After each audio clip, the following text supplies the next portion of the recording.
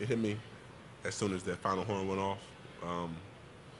That you know, I'm done as a college athlete. I think I went out the best way I possibly can with Coach McCallum, me following him here from Indiana, Little Ray, me having a bond with him for over the years, my team, who's had my back, and unfortunately I didn't want to go home this way, but I mean, it is what it is. I went out against one of the top teams in the country, one of the best bigs in the country, so yeah, it's hitting me pretty hard right now. I'm really proud of my guys. We played one of the truly great teams in the country tonight, I mean that really pretty much tells the story.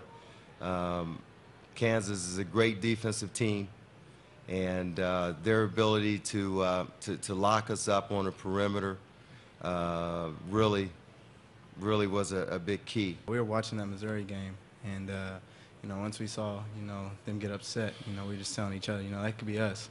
And you know, all of our team watched that too. And then before the game tonight, we heard that, you know, Duke got upset by Lehigh, and you know, we're just, you know, saying that we just want that to be us. Unfortunately, you know, it didn't happen. But just proud of my team for fighting hard and for the year we had.